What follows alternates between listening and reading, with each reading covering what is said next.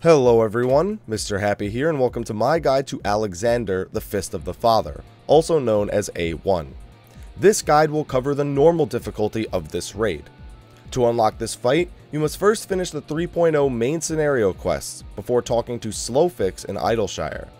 The minimum item level to enter this fight in the Duty Finder is item level 170, and it rewards tokens that can be traded in for item level 190 armor and accessories. For a more detailed explanation of the loot system, be sure to check the annotation in the top right of the video. Before fighting the boss in here, you must first pass through a few steam vents that do some AoE damage and fight a mini-boss, Faust. Just have one tank take Faust and another tank grab all the adds that spawn during the fight and rush Faust's HP down to 0. He gets stronger over time, so be prepared for increased damage the longer that you fight him. After killing Faust, you'll come to the boss of this floor, the Oppressor. The Oppressor is a two-phase encounter with a few very simple mechanics. To skip to a specific phase, please use the annotations in the top left hand of the video. For phase 1, you can tank the Oppressor anywhere really, but the south wall isn't a bad place to consider. The Oppressor has mostly standard boss attacks. He has a conal attack on the tank, a line AoE he shoots at the raid, and AoE resin bombs you need to sidestep as well. Nothing fancy, just dodge the AoEs. He also does raid-wide damage with his gunnery pod occasionally, and marks a player in the raid with prey. When the prey marker wears off, whoever the prey target is will take several missile strikes back to back, dealing minor damage that you can just heal through. A little bit over a minute into the fight, the Oppressor uses emergency deployment, summoning 2 alarm adds out of each of his sides that are minied and have 8 nanoparticle stacks on them. These adds will tether to the first person to strike them or just attack randomly, placing their stacks of nanoparticles on their target. If a player gets to 8 nanoparticle stacks, they will be minied, reducing their damage done and increasing their damage taken.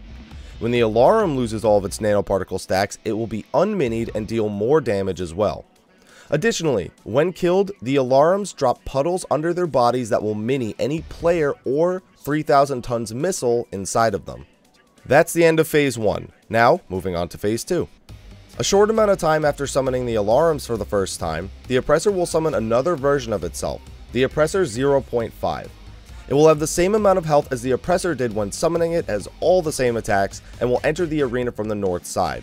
Assuming you're tanking the original Oppressor on the south side of the arena, your off tank should pick it up and just tank it right where it spawns. If both Oppressors are near each other, they gain a stacking damage buff every few seconds, though this isn't too threatening and falls off after they're separated after a little bit of time. From this point on, every mechanic is doubled, but there's also a new mechanic, 3,000 tons missile. When the Oppressors use this attack, they will both summon a laser marker in a spot around the arena, designating the impact point of the 3,000 tons missile. If they hit the ground fully sized, they will deal massive damage, inflict a damage done reduction on the party, and reduce everyone's healing received with a stacking debuff. If both of them hit, odds are everyone's dead. To mitigate this, just kill an Alarum under where the missile spawns. When it gets close to the ground, it will be minied and just emit a small explosion. After this, the bosses will both jump in the air before landing in a designated AoE section, dealing more damage the closer you are to the impact zone. Just stand on the opposite side of the arena. Tanks, pick up your bosses after they land, separate them, rinse, and repeat. Both Oppressors need to die at about the same time. When one dies, the other will begin channeling self-destruct, which will kill everyone if it finishes casting. Self-destruct will also cast if you take too long with the fight, the equivalent of about 6 jumps in the arena. Just keep dodging the AoEs, kill the adds under the missiles, and it's easy peasy. The coffers at the end drop 2 tokens for the party to roll on. The possibilities are accessory, belt, or feat tokens. Thanks for watching my guide to the Fist of the Father on the normal difficulty. For more guides, be sure to like, favorite, and subscribe to my YouTube channel and share these videos with your friends. Anyway, thanks for watching, and I'll see you guys next time. Until then, take care.